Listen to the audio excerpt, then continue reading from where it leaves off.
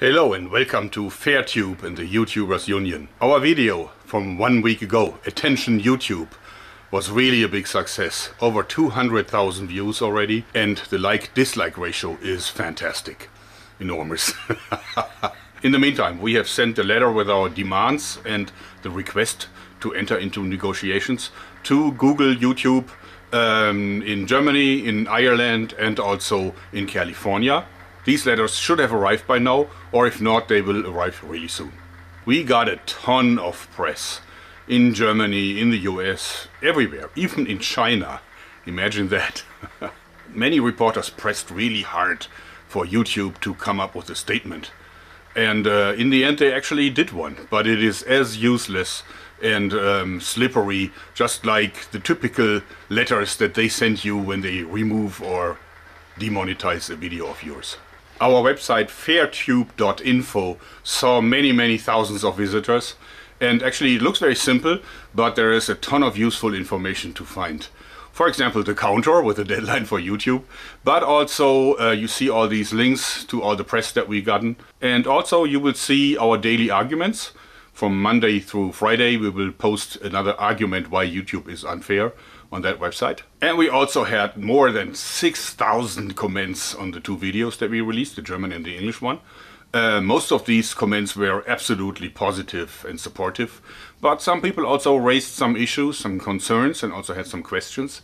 And today in this video we would like to address these issues and concerns. And in order to do that, we've decided that some of these questions will be answered by the colleagues from the IG Metall in Frankfurt, and some of these things I will address by myself.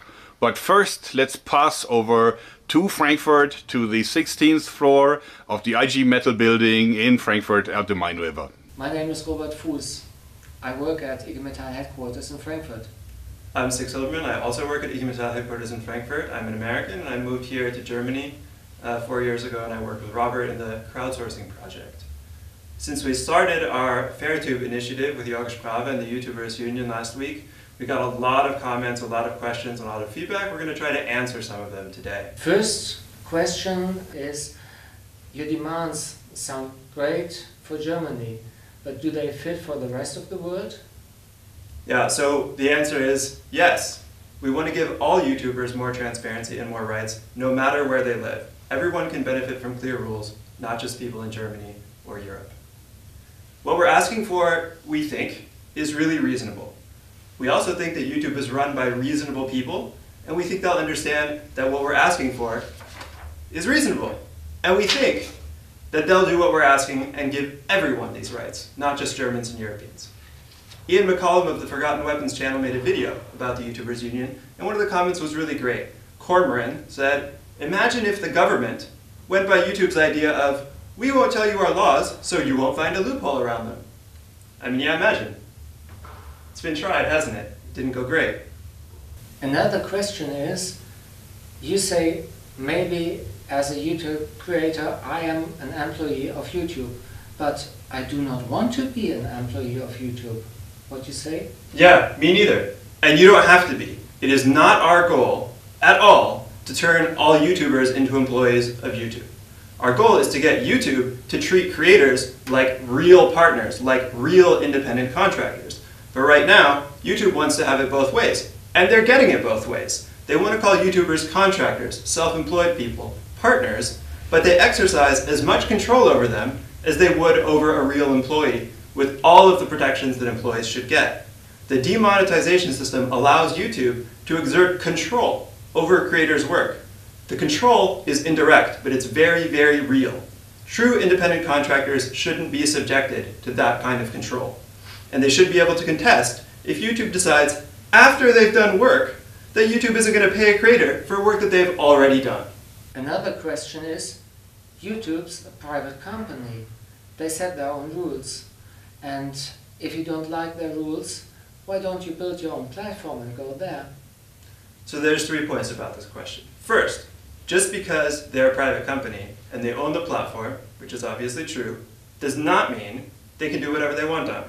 For example, even in the US, they cannot tell you that they are not giving data about you to some other company and then turn around and give that data about you to some other company.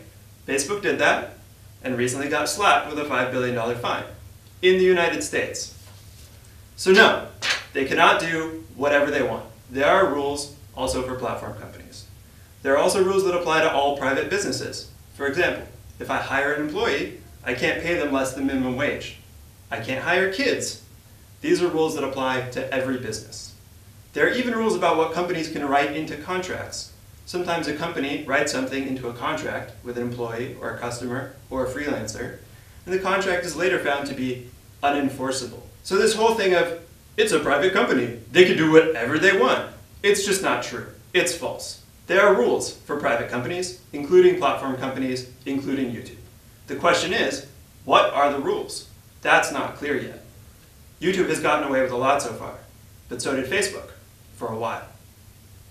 Second, building a new platform. Yes, of course we can do that, but think how much money Google has invested in server capacity, including for YouTube. How much money is it going to take to compete with that? We can talk more about this in the future, and we should, but it's a long-term project. Starting to build a new platform today will not solve YouTubers' problems tomorrow. It's important to talk about competition, and it's important to build competing platforms, but let's be realistic about how long it'll take to build a serious alternative. Finally, until there is a serious alternative, YouTube has very close to a monopoly in terms of video platforms with a built-in business model. Okay, thanks guys. And I also totally agree. It would cost a boatload of money and many years of development to come up with an alternative platform. Now, of course, a lot of people will now say, then use one of the available platforms like BitChute or Vimeo or so on. Let me tell you, those aren't alternative platforms, not for professional YouTubers that need to make a living from their work. And I will explain to you why that is. Many, if not all, of these alternative platforms have no creator income system, like YouTube does. So the problem is that very big creators now have a chance to make other money, for example finding sponsors or living from the donation of their fans. But the small and medium-sized channels need the money from the advertisements, and if there is no such system, then this is not possible for them. Now, and for the bigger creators, these alternative platforms are all useless, and I will explain to you why. First of all, a YouTube channel needs an influx, a constant flow of additional subscribers and viewers, because some people simply decide this is no longer interesting and do something else. So if you do not manage to attract new subscribers and new viewers to your channel, then your channel will die out and eventually disappear. And in order to find a lot of new viewers and subscribers, you need two things. You need a platform that has a lot of traffic, so a lot of visitors, and also you need a recommendation system, so that if people show up on the platform that have an interest for the stuff that you do in your videos, they find you. And if a platform does not have enough traffic or does not have a recommendation system, then that won't work. So a big channel that's only focusing on a platform that does not have a recommendation system and does not have a lot of traffic will die out very quickly. And let me tell you, most of the alternative platforms out there do not have a recommendation system, and no platform has anywhere near the traffic that YouTube has. Then there is the issue with the bandwidth. See, if a big YouTuber brings out a new video, then thousands of people want to watch it the moment it comes out. So this takes a huge amount of server capacity, because that's a one-on-one, that's not a broadcast. This means they have to send that data stream to every one of those viewers. And only really big companies like YouTube have the capacity to do that. So if a big channel would now bring out a video on a smaller platform, it would collapse immediately, and then all the viewers would only see like a waiting symbol trying to load the data and not getting any. So all in all, these alternative platforms may be really good for small creators or hobby people, but for the big professional creators, they're just not an alternative. So for the larger YouTubers, and it's myself included, YouTube has a monopoly, and we demand that YouTube steps up and takes the responsibility that arises from that monopoly. Just like Sig said. So the next concern that people have expressed and that I'd like to address is, will YouTube not simply shut down their service for the EU if you come with these demands? The answer is no, we don't think so. See, our demands are very mild. All we're doing is we're asking for more fairness, we're asking for more transparency, and we're asking for a better communication. See, the EU is the biggest market that YouTube has on the planet, with millions and millions of fairly wealthy households. And you don't give a market up like that just because of these harmless demands. So the next issue, a lot of people are really pessimistic, and we hear things like, this will never work, this is going to fail. Well, we are not that pessimistic. For YouTube, a great deal of money is involved. And the EU is really not very cautious slapping those big fines up on YouTube. You know, just a few weeks ago, Google had to pay a fine of 1.5 billion euros. That's $1.7 billion to the EU because it was seen that their advertising rules are unfair. Bam, 1.5 billion. And that's only a trifle in comparison with the fines that they could actually have to pay for breaching the GDPR.